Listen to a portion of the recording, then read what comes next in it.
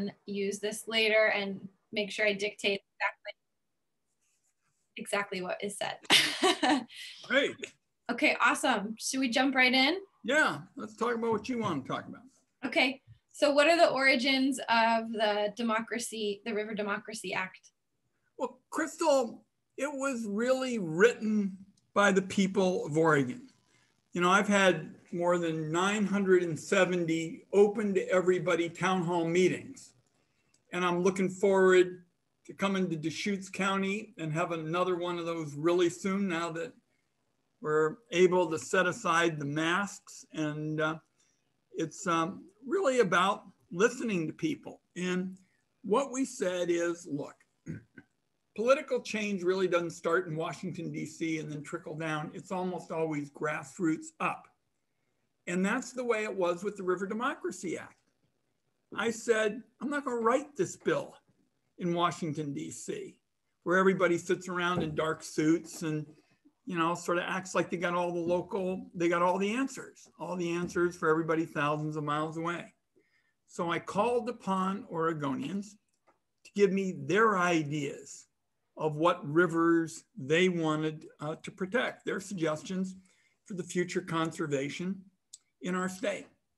The response was incredible. In a few months, my staff got over 15,000 nominations, 15,000 for rivers and streams that Oregonians wanted to have get wild and scenic designation. And that's how the bill got its name. It was part of our unique system of government. It was river democracy. And for example, there were nominations for Tumalo Creek from a science class at the Pacific Crest Middle School in Bend, for Rough and Ready Creek from River Guides in Southern Oregon, for the Umatilla River and Middle Fork of the John Day by the Confederated Tribes of the Umatilla Indian Reservation. And, you know, all these political types always say they believe in grassroots government. Well, now we're trying to put this into black letter law, and our proposal's getting a really good response. We had a hearing in the Energy and Natural Resources Committee, went really well. And when was that? About a week ago. And do you remember the moment, just briefly, like the moment this came on your radar, like when you knew, like, oh my gosh, we need 5,000 more, you know, approximately 5,000 more miles of wild and scenic river? When did it kind of come on your radar? When it came to me was in the last Congress. We were able to make a significant addition to the wild and scenic system. Did it sort of by the book, you know, I bring it up in hearings in Washington, D.C. and come home and ask people. And when we got it signed into law, there was kind of a big party with everybody saying, hey, great work. And then they all said, what are we gonna do next? And I said, look, we know that our rivers are also, in addition to being a treasure for clean water, for example, and guides and rafting and everything else, they're a big time economic engine for our state when we need it. And I said, all right, you guys, buckle up. I'm gonna go out all over to Oregon, every nook and cranny, and I'm gonna ask for your ideas and suggestions. And that's what we did. Beautiful. I was reading the bulletin, I think yesterday or today, and there was a little bit of feedback around concern that ephemeral waterways were named, that maybe we don't actually call them rivers, maybe they're a gulch, maybe they're a stream, maybe they're a creek, and maybe some of them were visited and they were dry right at the moment, which, not surprising, we're in a drought. Some waterways are ephemeral, but maybe they still need to be included in the act. Can you speak to that a little bit? Yeah, look, let's talk about the opposition. And I entered into the record the letters we had gotten from Oregonians. And there was a big pile of people who supported them. And there was a modest people of people who were opposed. And I Simple.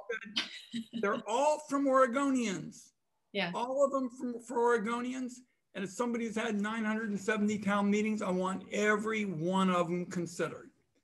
And I went through the principal areas of objection, and I'll just touch on all of them. One, some said, well, what's going to happen with this and fire? We're having all of these fires.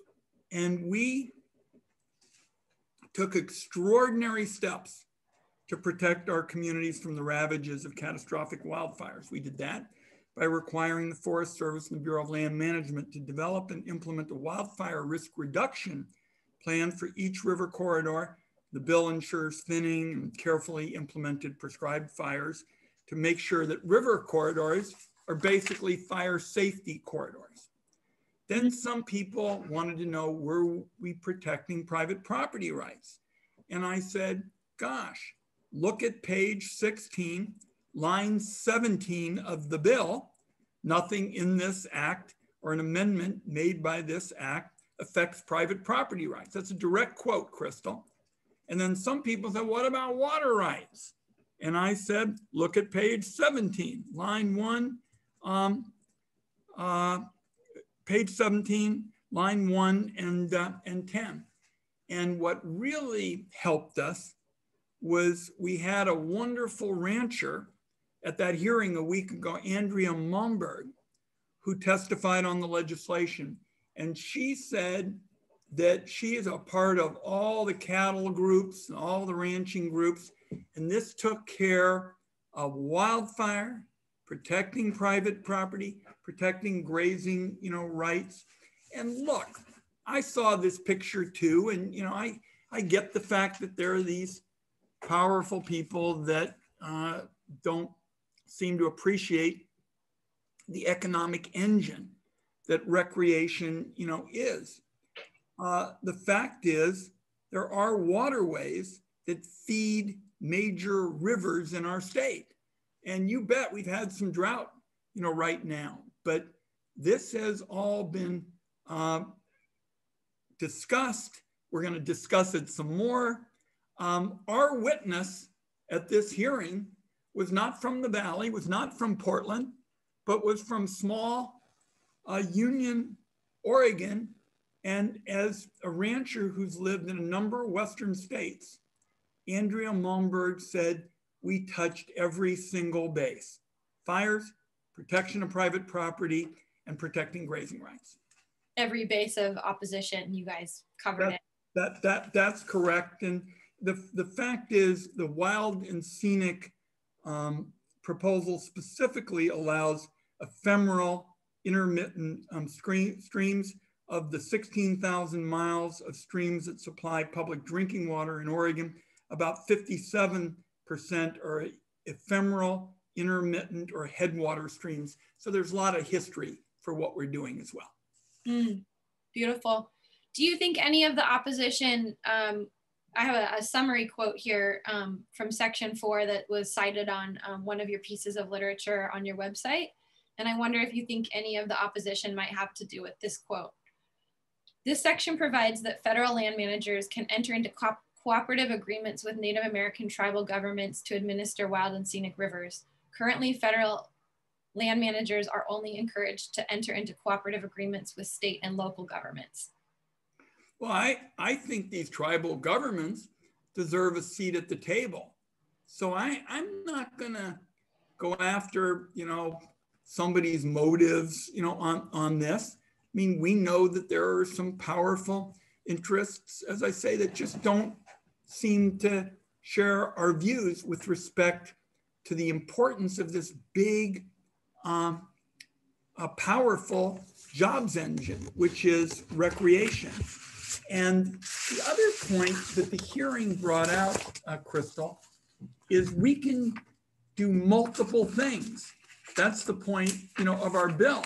We added additional fire safety protection with the fire corridors, and we made it clear we were going to protect these rivers. We didn't say, oh, who cares about fire? I've just been spending my time getting the Biden administration to recognize the danger in the West for the first time of multiple big fires at the same time in the West. And just yesterday, they came out with a plan to put more focus on these Western fires. So I think allowing, apropos of your initial question, allowing federal land managers to enter into cooperative agreements with Native American tribes to help co-manage river segments makes sense because it ensures they have a voice at the table. And we've worked very closely with the tribes to make sure that this was part of the balanced approach that we were taking in the overall bill. Beautiful. So readers are wondering, what can we expect moving forward? How many more rounds do we have to get through? What does that legislative process look like? Do we have an idea when we'll have a final answer? Well, we had a terrific first step. I don't think Oregon could have had a better witness than Andrea Momberg. And my colleagues were kind of surprised. They figured that somebody would come from one of the big cities and had been a leader in environmental groups. And I said, of course we value those voices.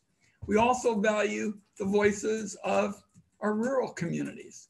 So I was struck by the fact that there weren't even very many questions that even touched on kind of concerns or something like that that we saw in the article that you mentioned and Andrea Momberg responded to.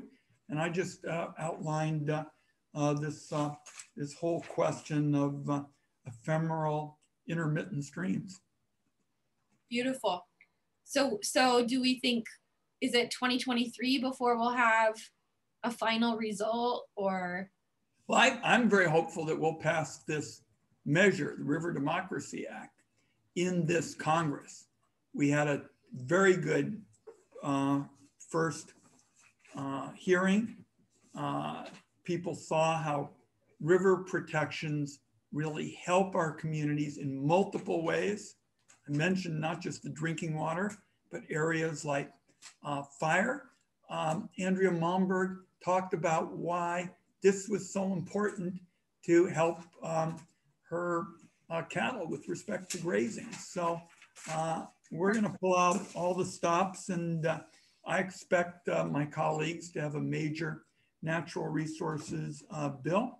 And by the way, my approach to legislation is you always keep your door open for viewers and anyone, no matter where they fall on the political spectrum. We welcome their input, and that's why I put in to the official record, I put in every letter from somebody who was in favor and every letter we got in opposition. Beautiful. And just briefly, what did the process look like? You had 15,000 submissions, it sounds like, and you had to kind of sift through those. Just to kind of a brief, how did that look to make the final list? We were kind of amazed that there was such tremendous interest.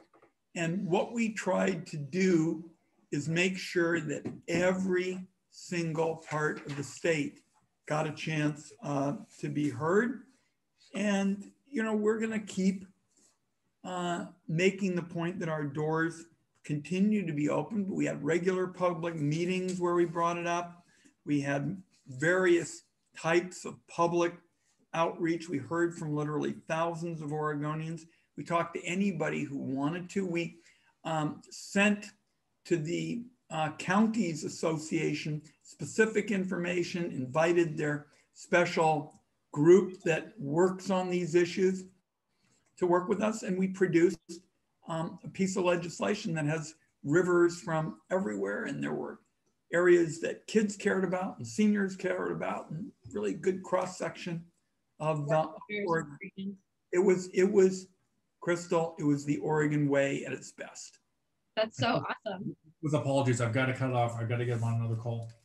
Okay, beautiful. Thank you for your time today, Senator. Crystal, take good care. Thanks for your interest. Say hello to everybody there. Okay, thank you. Have a good day.